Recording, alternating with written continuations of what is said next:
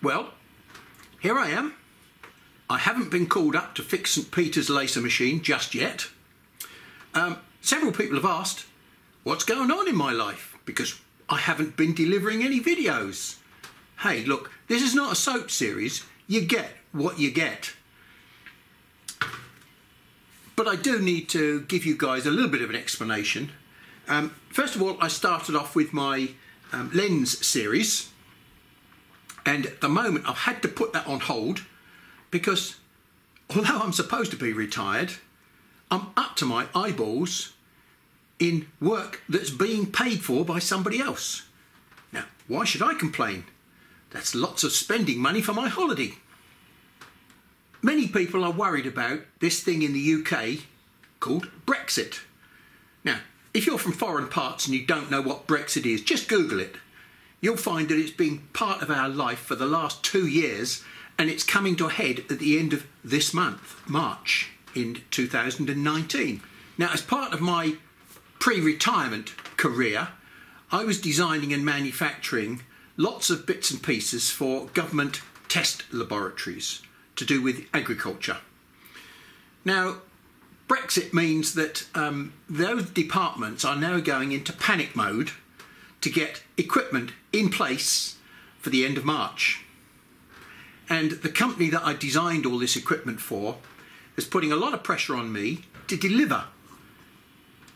So for the last 5 weeks, I've been up to my eyeballs and not had really much time to play with these lovely machines.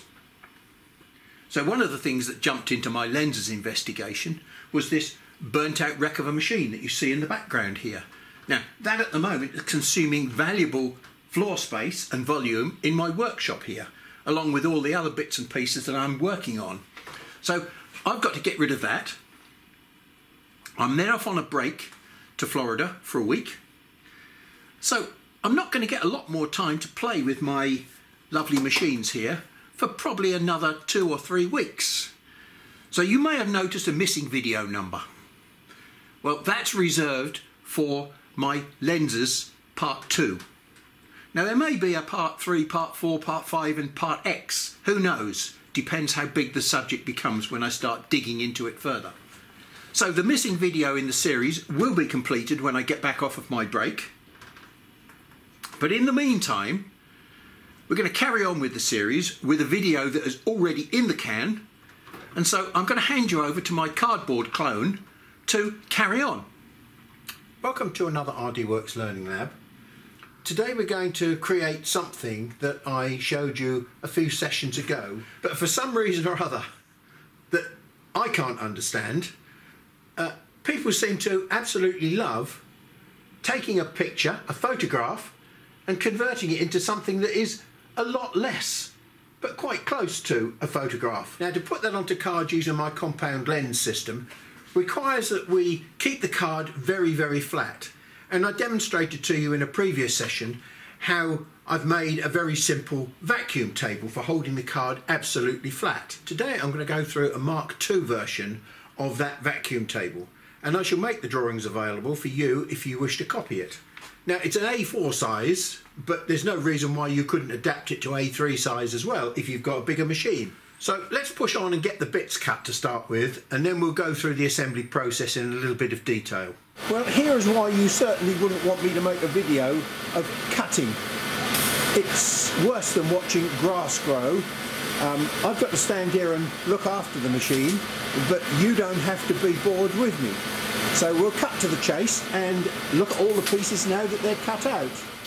Okay, we'll come into the warm because my glue will go off a lot better in here than it will outside at 2 degrees C. Right, well, I've just unbolted these fans, ready to swap them over, and there's a lesson to be learnt here because these have been running for several hours and all the screws that I've used to fix these in are loose.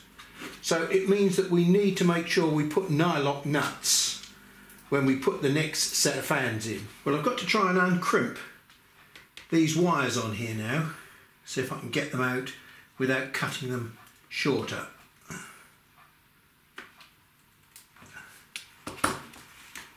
Possibly might be able to. There we go. Oh, that was lucky.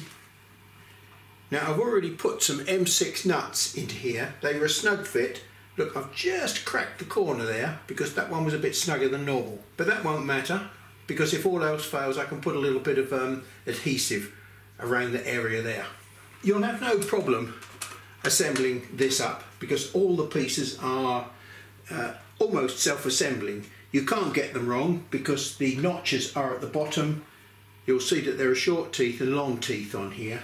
Well, the long teeth go to the bottom because they've got to go through 2 layers of material. So it's a virtual impossibility to assemble this up the wrong way round. So that assembly there will now snuggle on top of that one, the base plate. Now, just to make life a little easier for yourself, you might like to do this. Just put a piece of masking tape on the corners to hold it together.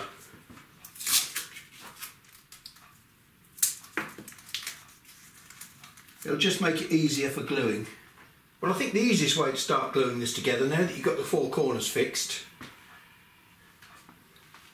is with our little bottle of glue, and we can just run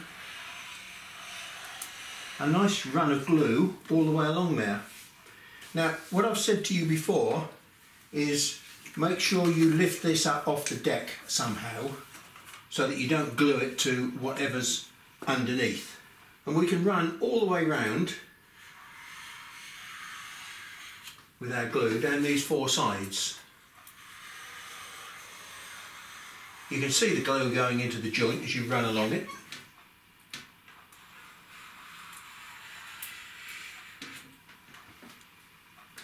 And it should probably even be penetrating through to this second layer underneath. So we'll just clamp it together for about 30 seconds or so. So this is now stable enough to turn over. And yet that looks good. Now, just to make sure the bottom does not come off, what we'll do, we'll run some glue around each one of these tabs. Now, I purposely made these tangs a little bit short so that you can put a little pool of glue in each one of these and make a little puddle in there. So I'll just hold that down for a minute just to make sure it bonds nice and snug. Now, although the glue is bonded round here, it still isn't completely hard. It'll remain soft for probably half an hour or an hour before it gets really hard. So we must make sure that we can get the top on, which we'll need to click these in. And then, as we can see, if we look on the edge here, because I've pulled this in with tape, it's come in just a little bit too far. So what I've got to do is just gently push it out while the glue is still soft.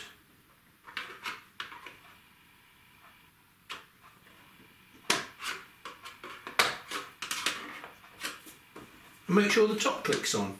And now we can stabilise that shape by running glue down these external edges.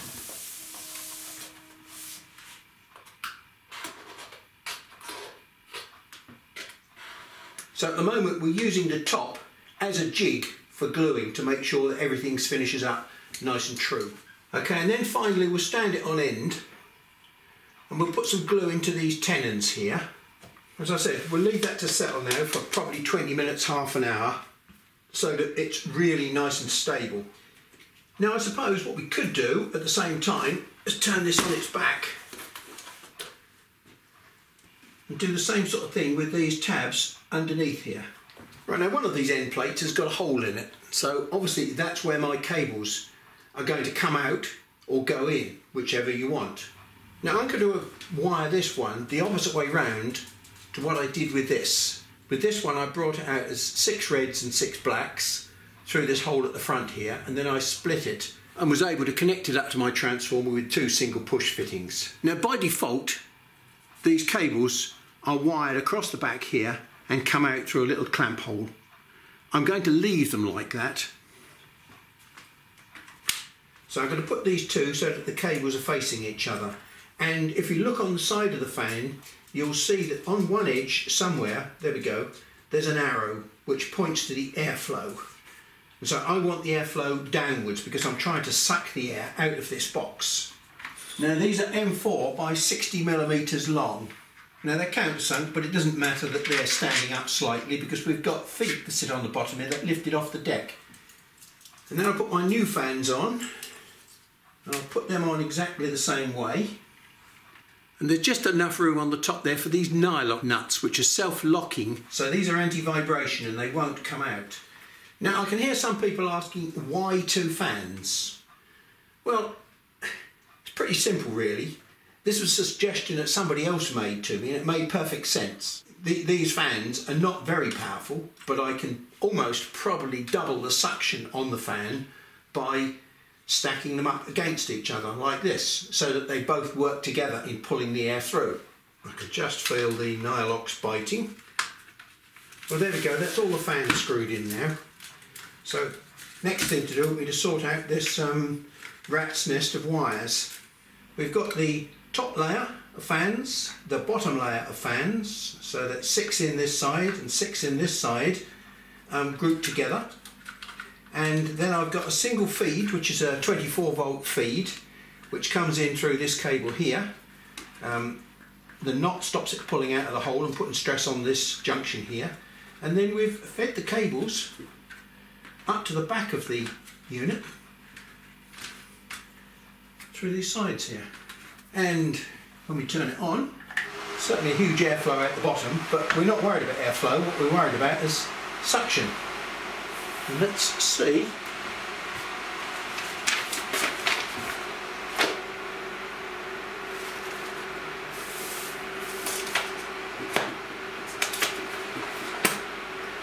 Well, that looks to be fairly efficient.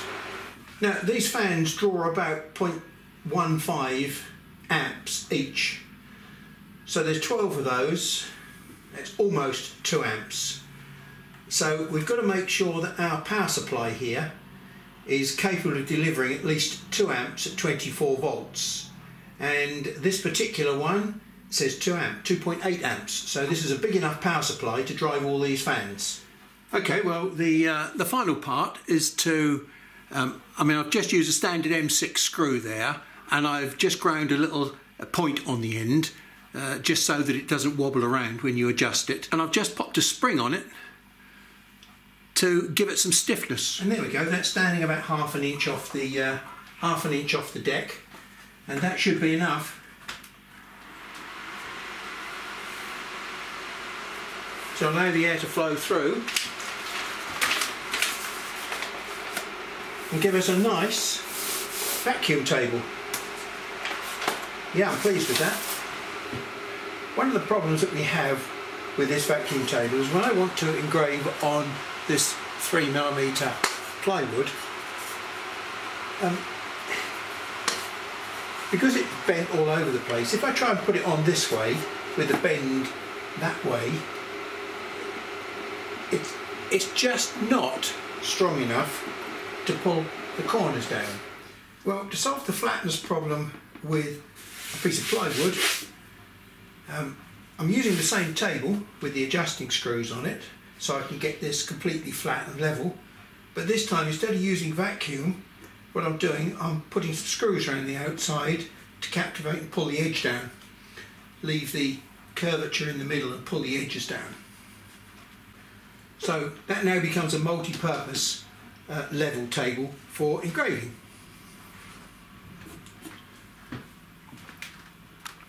Well, here we are. This is the real me again, and my cardboard clone managed to make this very successfully.